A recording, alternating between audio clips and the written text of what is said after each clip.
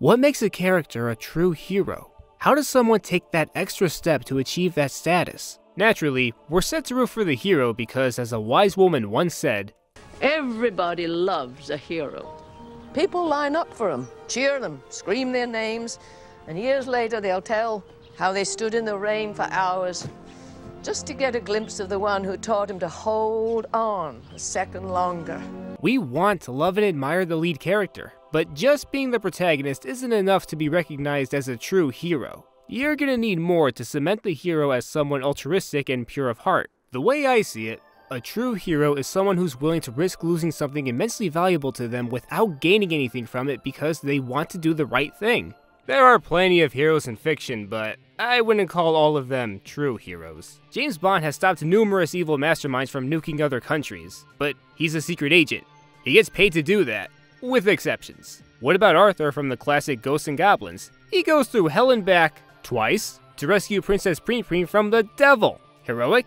Yes, but he's doing this out of a personal attachment. Arthur's in love with Preen, so he's just getting his girlfriend back. When I think true hero, two examples come to mind: Spider-Man 2 and Metroid Prime 2 Echoes. Spider-Man 2 describes Peter Parker as a true hero perfectly. The movie starts with him close to losing his job as a pizza delivery boy. One more late delivery, and he's gone. He's heading towards his destination at full throttle. Just drop the pizza off and it's all good. But then he spots two kids that are about to be run over by a truck. Without thinking, he instantly saves the kids and tells them to be careful from then on. This will bite him back later since he's late with his delivery and ends up losing his job. He doesn't get rewarded for it. On top of that, his personal life is in shambles, and his super alter ego is demonized by the media. Throughout the film, Peter struggles with his dual lifestyle. He doesn't want to be Spider-Man anymore. He wants a fulfilling life, but his good nature leads him to be selfless and compassionate, even to the point where he saves a little girl in a burning building, without his powers. In the climax, he tries reasoning with Otto Octavius to make his humane side win him over again, and he doesn't fight back when Otto tries strangling him. Peter reaches out to the damaged scientist using the revised wisdom taught to him by Otto and Aunt May.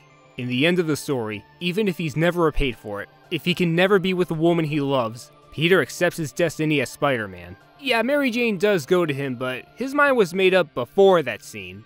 Peter in this movie is undoubtedly a true hero. And Metroid Prime 2. This game's writing doesn't get enough praise. Samus Aran was already a widely admired video game hero, but this game provided further layers to her character. It's difficult to do that for a silent protagonist, but this game made it look easy. Initially, she goes to Planet Aether just to make contact with a group of Galactic Federation troopers after their emergency landing, but upon arrival, she comes to the horrifying truth that they were all massacred. Then, she does this.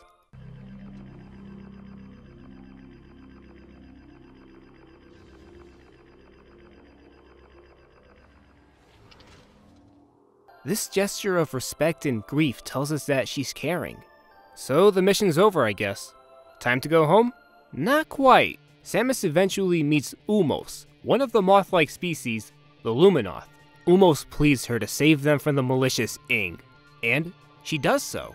She risks her life going through constant danger and fighting nightmarish demons, all because she has a good heart. Her ship has been auto-repairing itself after her crash landing. She can leave at any time, but she's dead set on helping the Luminoth.